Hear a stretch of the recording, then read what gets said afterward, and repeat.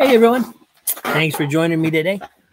This is Cheap Comic Collector. My name's Rob, and we are at episode number 234. Today's we're doing another What Am I Reading episode. We had a claim sale yesterday during the live stream, if you caught that. If you didn't catch it, you can always go back and watch it, and you can claim books after the live sale. You know, even though the claim sale's over, if something didn't get claimed and it's a book you want, let me know. The books are $2 each. It includes shipping and handling to the United States. And yeah, we had fun. So today we actually are doing a What Am I Reading episode. We're going to go over Shadowpact, the first few issues of Shadowpact. And those are actually into sale yesterday. So at this point, when I'm recording this, I don't know if they've sold or not, but they were in yesterday's sale. So if you see these and you want them, you may want to reach out in case they didn't sell. Yeah, that's about it. We're just going to go ahead and change over to my other camera. Just got to remember how to do that. There it is.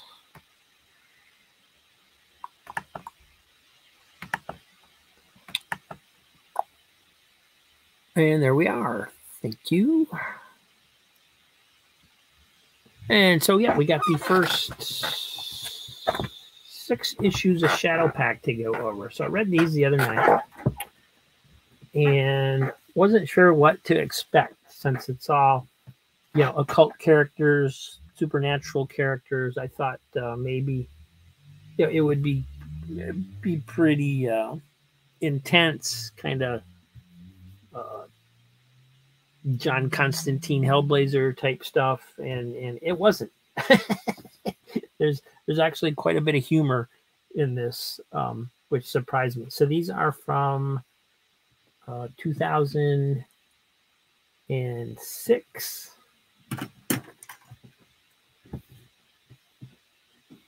So that's 18 years ago. These are 18 years old. That's crazy that I think of something 18 years old as being a modern book. Oh, well. They're done by Bill Willingham.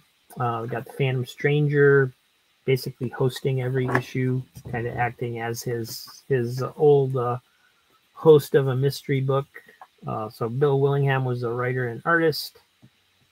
And so when the first issue opens, he talks about how there's the ancient barriers of magic are breaking down because there's a new age of magic starting. So there's ancient evils being released and things like that. So and then you turn the page and you're with Superman, which was a complete surprise. And he finds this red thing. He's out on patrol. And he finds this red dome over a town in Wyoming. And there's some bad supernatural characters that are inside these guys here. These are various characters. The only one whose name I actually remember is this guy, is Bagman. So they didn't make that big of an impression on me.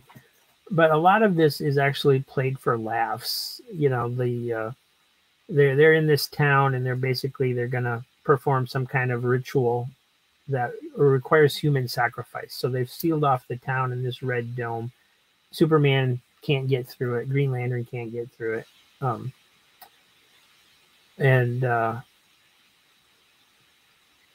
There's definitely some humor in it. The Bagman here is saying hello to the little girl, and she's like, "Mom, there's a green fatso birthday clown man at the door," and so he gets mad and basically attacks her.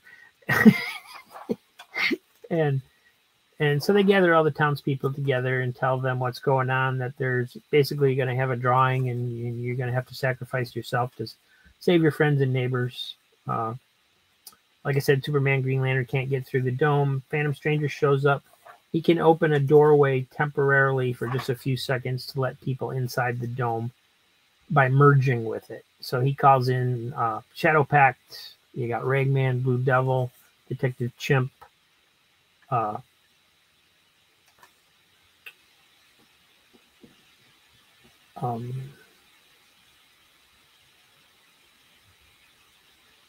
Nightshade. Yeah, I knew I should know her name. Nightshade, Swordmaster, and Enchantress. And so they show up to go into the dome, and meanwhile there's different Rex the Wonder Dog and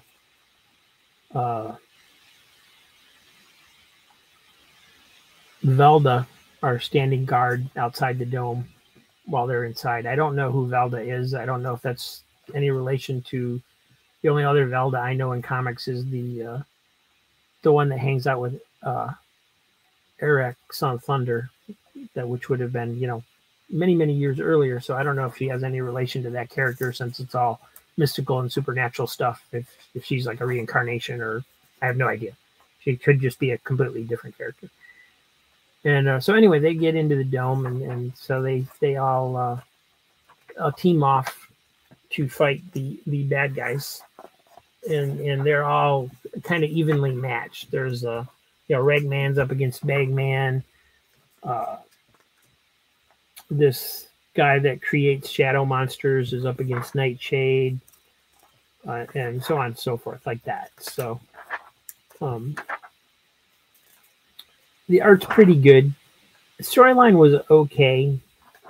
I did appreciate that there was humor to it. I don't think I would have liked it as much without the little touches of dark humor that pop up here and there in it. So it was okay. It wasn't great. It wasn't. I wouldn't say it was anything all that special, but it was an okay read. It was interesting that they basically just kind of used Phantom Stranger as a host for the series instead of actually being a member of the team, so to speak. And so it continues. They're in there. They're fighting the bad guys, and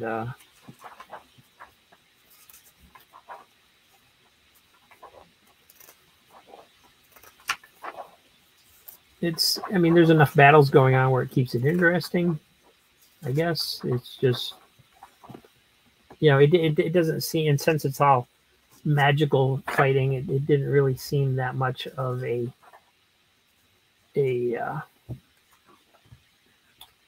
stretch. It wasn't just a bunch of fight scenes. It was character interaction and so on and so forth. So it was okay. It just wasn't great. And then the next issue is actually a flashback to before the first three issues, which was confusing because I didn't quite understand that. I thought, this was just the start of a new storyline with Blue Devil, because this is basically a Blue Devil solo story. So it's showing where he's living in an apartment in a neighborhood, and he knows all his neighbors, and he hangs out with one of the priests as his friend, and so on and so forth. So meanwhile, these two demons show up to try and take him back to hell, and so he has to fight this monster thing, and this other guy shows up. There's some other demon that shows up. Here he is. And that's Blue Devil. Hold on. Where is he?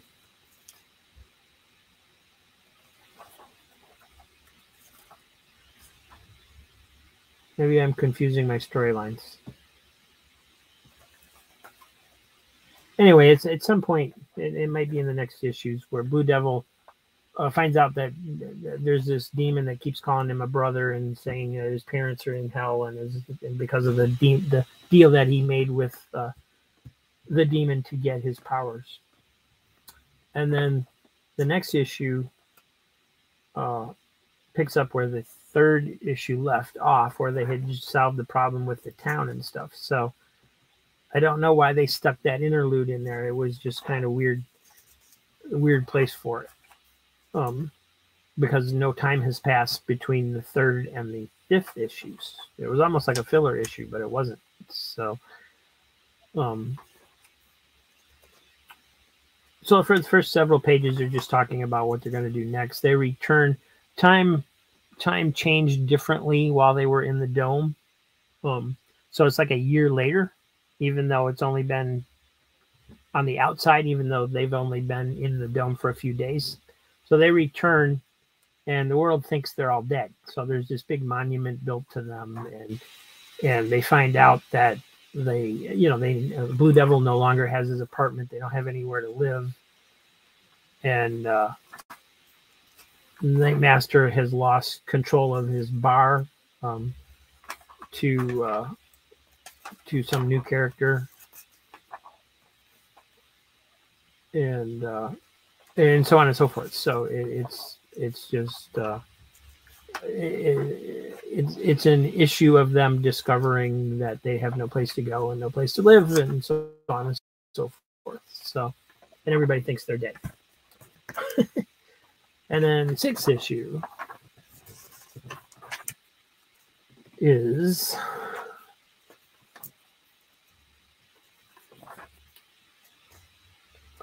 basically they're just fighting some giant demon dog. I kept thinking, because he's red, I kept thinking of him as Clifford the Big Red Dog while I was reading it.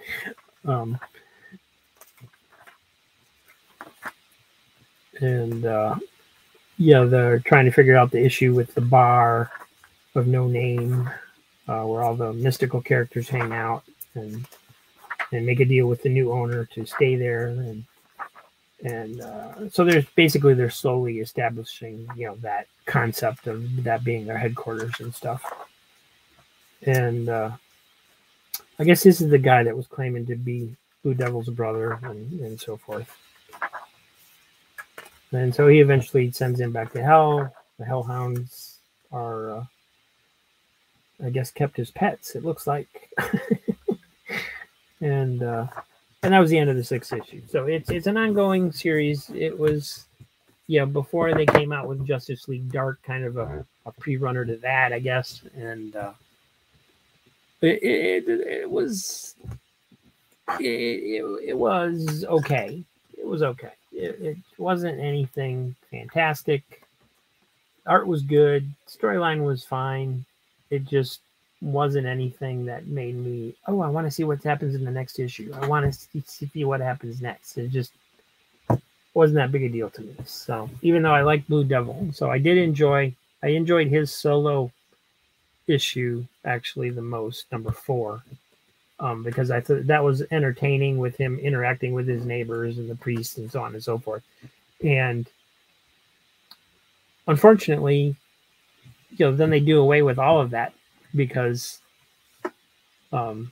it's a year later and everybody thinks he's dead. So, best part of these 6 issues they immediately did away with. So, anyway, that's those issues. Thanks for watching, everybody. Please like and subscribe. And I'm not sure what we're doing tomorrow. I might have some comic books coming in by then, by the time I film another episode. Right now, I don't have anything new to show you. So if I do another episode between me now and me getting some new books in, I'll just be try to go over something you haven't seen yet. But anyway, we do a new video every day at noon, except for Saturdays, when we do a live stream at 12:30. And thanks for watching, and we'll see you next time.